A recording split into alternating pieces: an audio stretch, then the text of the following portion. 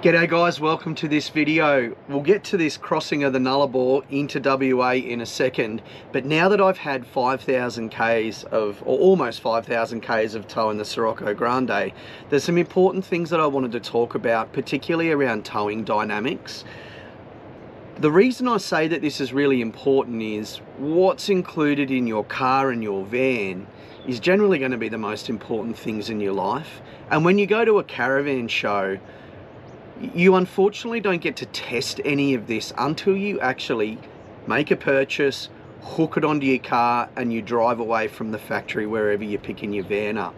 So I think it's really important just to stop and talk about why I kind of think after almost 5,000 Ks of towing this Sirocco Grande that I just wanted to point a few things out which has kind of made it, I think, one of the best, if not the best van that I've ever towed before.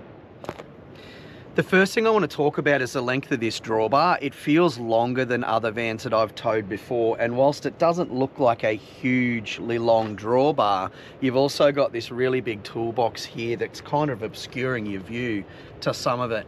So we've pulled into some really tight camps, in particular at Esperance at the caravan park, the RAC, if anybody's ever been in there, packed in like sardines, and it was a really tight landing.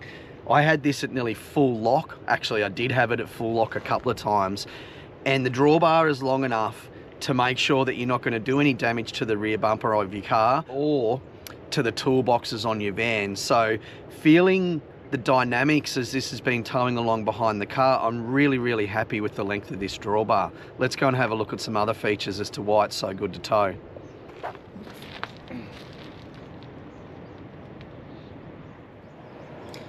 Other things that you're never going to see when you're at a caravan show, unfortunately, is some of the things that are sort of concealed underneath the van that impact the quality of your tow. So one of the things that Jawa does, and I love that they're investing in the technology required to do this, is doing a laser wheel alignment before your van leaves the factory. So you know when you pick up your van that the wheels have been fully aligned. Particularly some of the Chinese imports are synonymous for their wheel alignments being, you know, epically out. So that's going to obviously make this thing tow a whole lot better. Other things that Jawa are doing in their 2024 range is including and actually packing at the factory before you leave Koyo bearings, so quality Japanese bearings. Now, we've had experience with this in the past as well. We had Chinese bearings in our first Jawa when we left, did 10,000 Ks, and to be really honest, after we swapped them out for some Koyo bearings, they were in pretty good nick. However, knowing that, and it's well known in the caravan land and in the trailer land that Koyo bearings are the utmost of quality, it's just another good peace of mind knowing that you're going to have a good solid set of bearings packed at the factory. Off-road brake magnets is another thing that's being upgraded and included in all of the 2024 models. With more people going off-road and testing their vans and that sort of thing, really good peace of mind knowing that those brake magnets are in there. You don't see them unless you're going to pull the wheel and the hub off and those sorts of things, but really good to know. So a few more things when it comes to towing dynamics in this van that I really want to point out. And for me, when you think about Jawa's market positioning at the moment and how they're looking to differentiate, everybody says that all of these hybrid vans are the same, and they simply just aren't. So a thing that Jawa's been doing for a long time is investing in Lovell shock absorbers and springs. So when the vans arrive in Australia, they're straight into the workshop, and Lovell's is one of the best known brands in Australia for quality, for endurance, and for durability when it comes to off-road work. And underneath, I'll show you some shots in a second of the beautiful layout of the Lovell shock absorbers and springs. The last part that I really want to add in around the towing dynamics of the Sirocco is just the layout. And what I mean by the layout is the way that all of the components of the pantry and the kitchen is counter offset by all of the storage boots on the other side of the van. And I did the bore weight just before we left, sitting at 2.96 tons, and it was sitting right on about 280 kilos. Anybody that's ever had a single axle van before knows that the dynamics need to be really well laid out, and your weight distribution needs to be done really thoughtfully to be able to achieve a nice solid bore weight like that. So again, underneath here we've got the two big water tanks, 220 litre water tanks, positioned really cleverly directly either side of the axle. And so that also means that when you're traveling from one campsite to the next campsite, that you've got less to worry about, even if you've used half of one of the tanks or fully one of the tanks. So I've just got to give the weight distribution and the thought that's gone into the overall layout a massive thumbs up. So you've heard a lot around towing dynamics here at the beginning of the video. Now let's join us and get across that Nullarbor. It was an epic crossing. Make sure you stay tuned to the footage that we got at Bunda Cliffs, one of our favourite destinations in Australia. We had to wait out the weather a couple of days, but I tell you what, it's epic. So let's get into this crossing.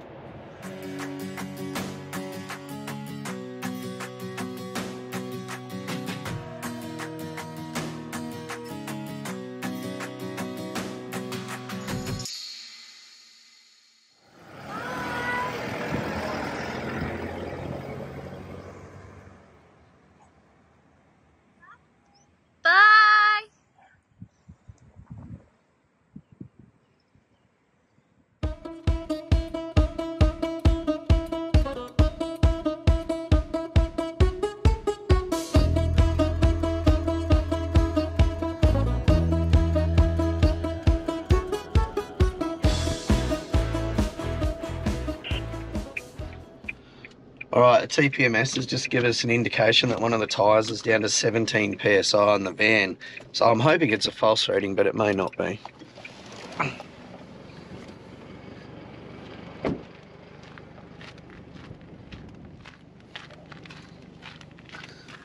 That's not 17 PSI. No?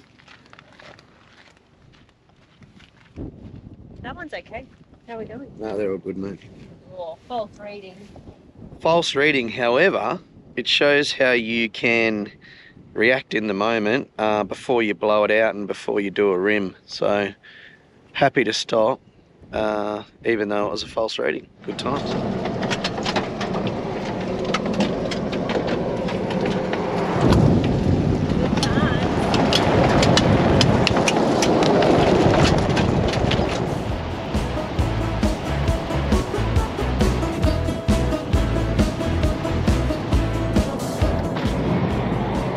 Entering into Cobar. Woo!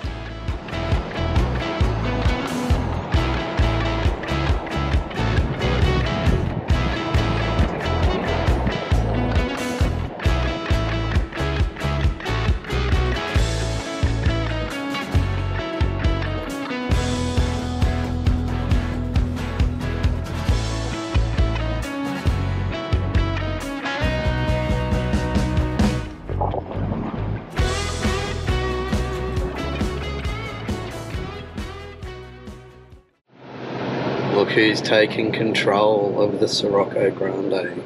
First time towing on a highway. Really?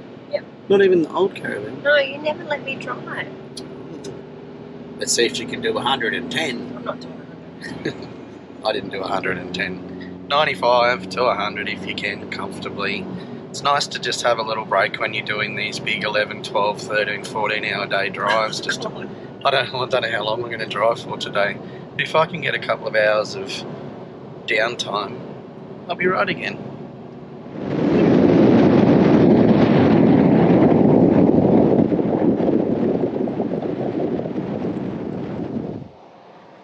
Go paddock out there. What happened, maybe? I trusted to be me.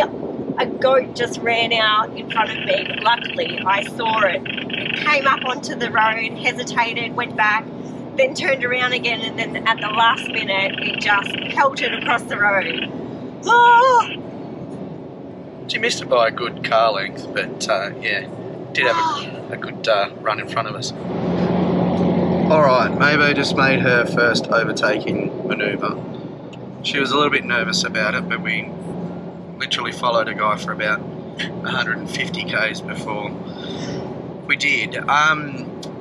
Just a call out, number one, he didn't have a UHF. I had it on scan. I was trying to call out to him and just make sure that he knew that we were there and that we were going to come around. The next thing, he was fluctuating every couple of kilometres by about 10-15 kilometres an hour, and then when we went to overtake him, he actually accelerated as well. So I just don't understand some people as to why they wouldn't be courteous to every other road user that's out there. We're not impatient people, but when you're consistently up and down and up and down and up and down, he had a boat on his roof, he had a massive big full off-road van, didn't have a UHF, didn't have tow mirrors. Like, I don't get it. But anyway, I'm not trying to criticise, but common courtesy. Somebody just overtook her first road train. Unlike the Caravan I was talking about earlier, that bloke was a legend. He actually called us up and just let us know that he'd all clear and he'd back off and let it go past. So, good job. See, people whinge about truck drivers. It's not the truck drivers. No, he was really polite. It was great.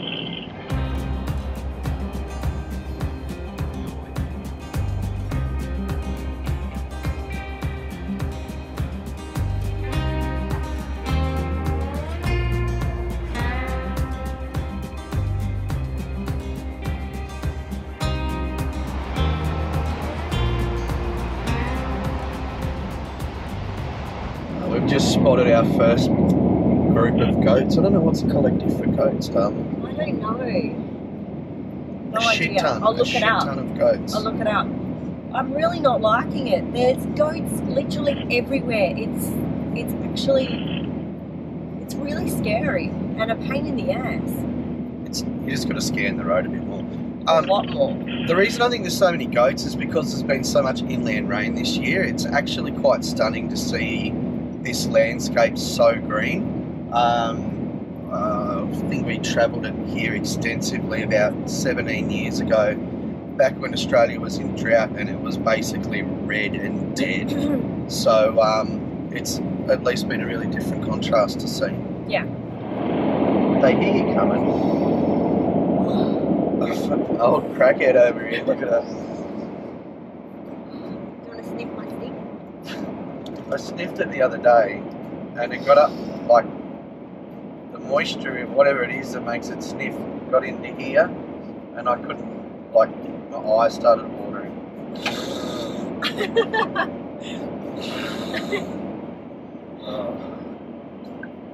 It's quite good though. It is. If anybody sees that rocket fuel stuff being advertised on social media, It's the New Zealand. it's kind of, yeah, well that's from New Zealand. It's kind of like rocket fuel. I'm sure everybody sniffed a mix before. But anyway, quite refreshing.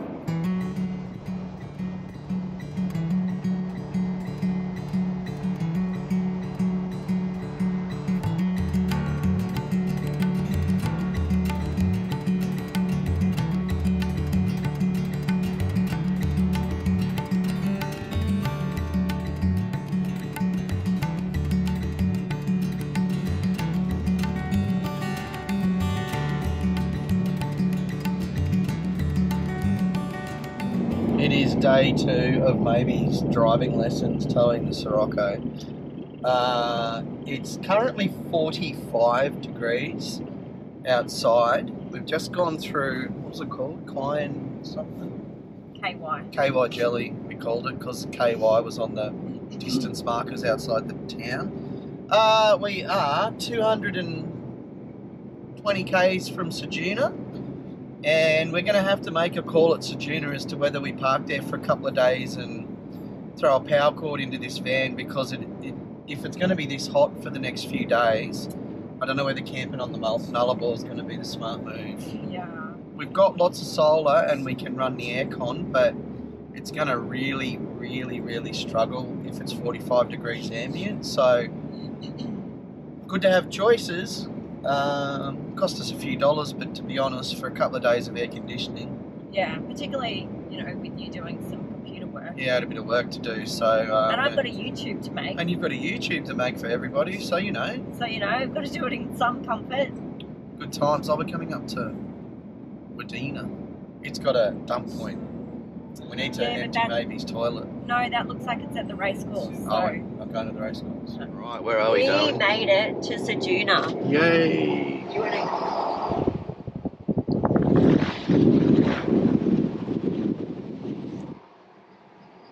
Sirocco! Alright, we have made it past Sirocco and Phnom, and we're going on to a little secret free camp off the Nullarbor, I guess. We're not quite on the Nullarbor yet, but you know what I mean.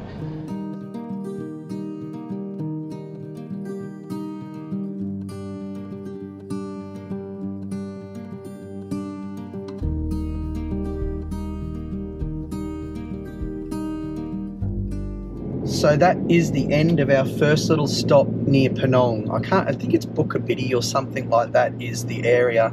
So it's about 80 k's west of Sirocco. We've just wrapped up for the day. It's about 6 o'clock and we're going to try and punch through to Bunda Cliffs, which is about 2 3/4 hours away. Where estimated time of arrival is 9 p.m. Funny thing is, here in South Australia though, it gets dark really late. So we really enjoyed that little quiet camp. It's a great spot on the Nullarbor. Yeah. I just don't think that many people would use it because it's not that far from Sirocco. And if you're coming from Sirocco, it's not really a long enough distance to, in a day's drive, to stop at. So it was a great one. If you're looking to bunker down on the Nullarbor for a little bit, that one was an excellent one. Keep it in mind. Find it on Wikicamps. It's a bit hard to see us. Yeah, hopefully you can see us. The sun's looking right at us, so we might look like a beacon. We've decided we're going to stop in at Nullarbor Roadhouse for the night. It's now about 8:12 p.m. There's still a good hour's daylight, but just with the sun, we're driving west and we're looking straight into it. Just with the risk of animals coming out just as the sun's going down, I think the smart thing to do is to stop the night at the Roadhouse. We'll fill up with fuel. Might even be able to have a shower there because we've been off grid for a fair while. Albeit that we've got a shower in the van, we're just conserving water.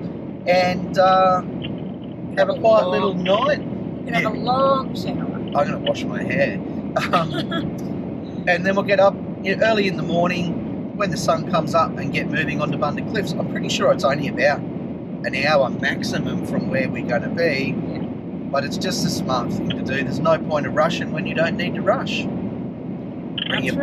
Bring in the Roadhouse in a second.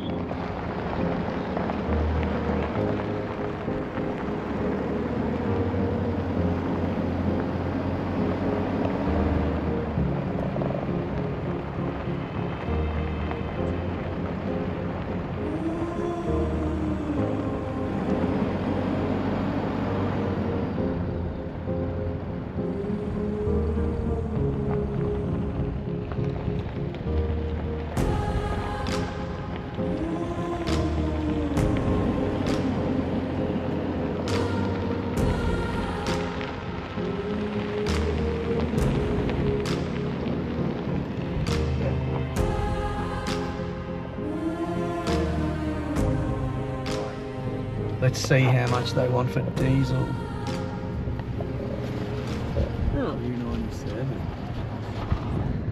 So we stopped at the Nullarbor Roadhouse last night with the intention of just having a really quick overnighter because the animals were coming out and we didn't want to be driving at that time of night. We've actually had an amazing experience here. First of all, when we were greeted, I was a little bit nervous because it was nearly closing time. With open arms, go and whack diesel in your car, happy for you guys to stay here tonight. Then we find out that they've got a pub and they actually had meals and that sort of thing on as well. So given it was getting late, it was an amazing experience. There's showers here that are available here for the general public.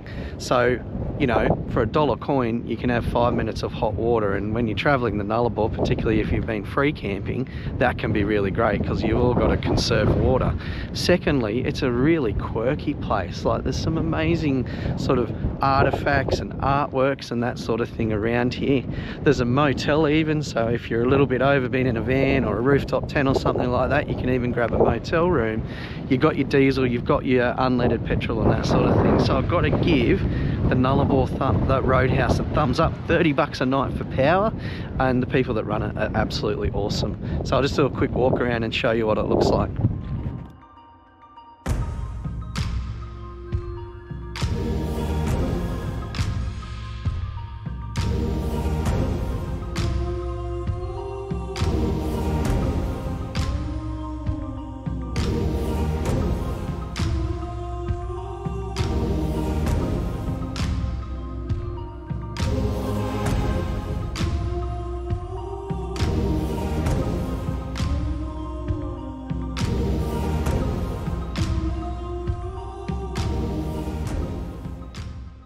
Welcome to Ant's cooking lesson in the back of the Sirocco. Now, it's blowing a gale outside. It's just too windy to pull the kitchen out and cook out there. So we're on the Nullarbor, so everybody knows that's been on the Nullarbor that it's pretty windy. You may have seen us do this before, but we're gonna make some 2-minute noodles into a bit of a gourmet meal. So, just really quickly, with this Sirocco, there is no inside cooking per se, but we've got the internal sink here, and we always carry an induction burner with us. And the beauty about the induction burner is with this Enerdrive 1-2 punch down here, 3000 watt inverter, 400 amp hours of lithium, we've basically got a portable power station. So using the induction burner is not even going to make a dent in this battery. We also use it in the car as well. So the beauty about having the induction burner rather than internal cooking is that we can take it from the van and put it in the car, particularly on days like this where it's really, really windy. Let's make maybe a beautiful noodle soup. Really, really quickly. We've got our veggies, so a bit of bok choy, a little bit of onion, bit of shiitake mushrooms, and some cherry tomatoes. And we've also got some dimmies. Everybody loves dim sims. So I'm going to turn this into a bit of a, not just 2-minute noodles, I'm going to turn it into a bit of a meal.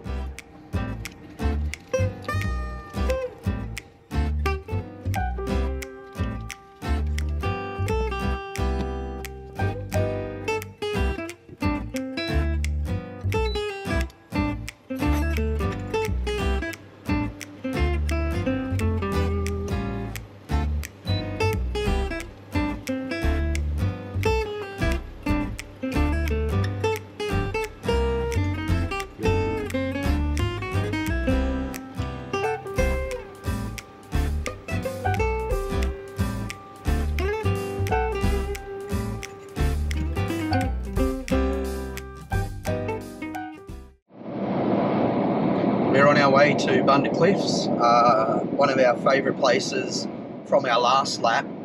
We are probably about 20 k's away, would you reckon, maybe?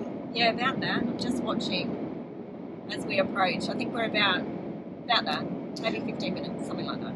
So talking to some of the locals at the Nullarbor Roadhouse, the word is that they're starting to close a lot of the tracks down to Bunda Cliffs. They're also not giving out the camp permits like they were. So you can still go in and have a look, but there's no camping available there at the moment. We're going to suss it out, see whether we can get a permit, but we'll go in there, and if we can't, then got to respect what the rangers and authorities want us to do. Word is that it's like pretty much everywhere that's brilliant around Australia. People go and camp there, and 95% of them do it great, and then the 5% leave toilet paper and rubbish and stuff everywhere. So that's kind of the insight. Also heard a little bit around, obviously you're right on the Great Australian Bight and the cliffs are starting to crack, so we'll be extra cautious when we, I'm sure with Movo, yeah, we'll be extra cautious I told anyway. you it was a risk, massive risk. So I'm hoping that we can get some footage of the cliffs, but we'll just have to play it by ear and see what's the status when we get there. Yeah.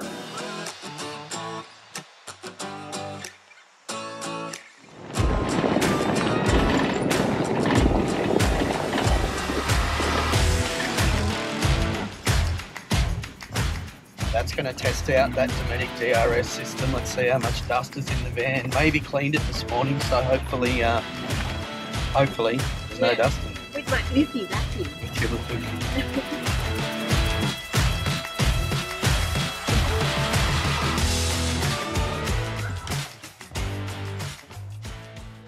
go check it out. I'm not so scared this time. I'm feeling good. Oh wow, listen to it. We've got the best weather you could ever ask for at Bunda Cliffs. No wind. Well, there's always wind, but very little wind, and it's crackingly beautiful. Oh look, someone had a little fire pit. Can't wait to bring you some more drone footage from this place. It's just magic. Oh wow. Listen to the ocean.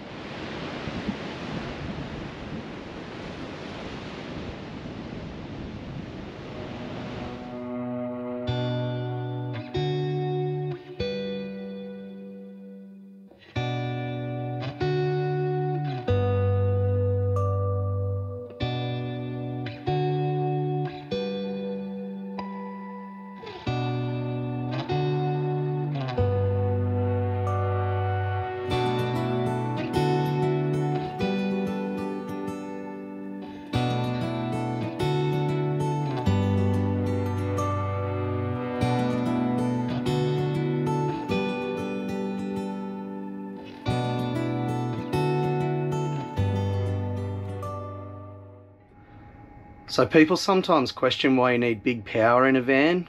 We've obviously got a 3000 watt inverter in this Sirocco plus 400 amp hours of battery. So I've just jumped into the van, whacked the inverter on. I'll plug the Starlink in and we have absolutely no concerns around having the power to run everything, even though we are completely and utterly in the middle of nowhere.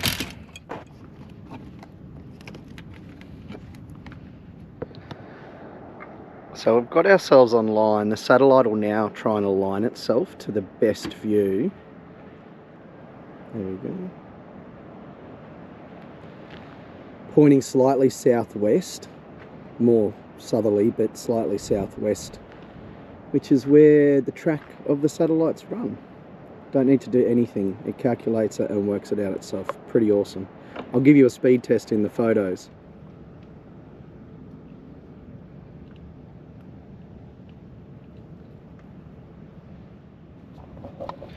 It's literally just calculated, so it's going to get better and better as it gets more sort of data around the sky. 200 megabytes down, 37 megabytes up per second that is, and a 32 millisecond latency. Like, unbelievable. Look at her. Mobile workstation, anywhere. Anywhere. This little bench on the Sirocco is perfect. Alright, I hope you can see from here, we've just done the mad dash. There's a whole pod. Whoa, I'm going to be careful that I don't fall off. I reckon 1, 2, 3, 4, 5, 6, 7, 8 dolphins. I think they're dolphins. Whoa. Right there. How awesome. What a great place. Great place to camp.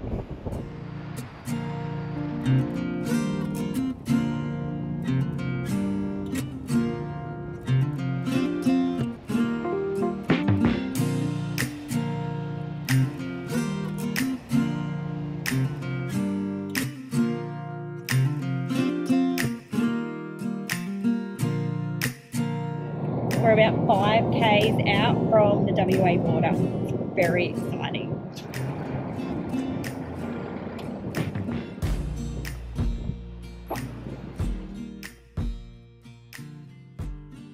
Right, we've successfully made it through the Nullarbor for the second time, going from east to west. It was really, really cool just to stop at some different places this time, and obviously Bunda Cliffs, which we loved so much last time. Did it a little bit slower just because of the weather and those sorts of things, to make sure that we got the perfect day for footage and that sort of thing at Bunda Cliffs. But what do you reckon? Maybe it was a pretty good crossing. Nice and calm. Yeah, it was. It was a good little crossing. We had nice little breaks in between, so it didn't feel like too much. Last time I feel it was like forever long. So. And there's heaps of cool places to camp along the Nullarbor, guys. You can stay at roadhouses, you can stay at side of the road camps, and it costs you nothing. We're about to turn down to Esperance and head south for about 200 kilometers. So if you enjoyed this one, make sure you give us a like and a subscribe, and Any questions that come up around our travels or anything that we've talked about, or any thoughts that you've got, make sure you give it to us. We love to hear from people that follow us. Cheers guys, see you in the next one.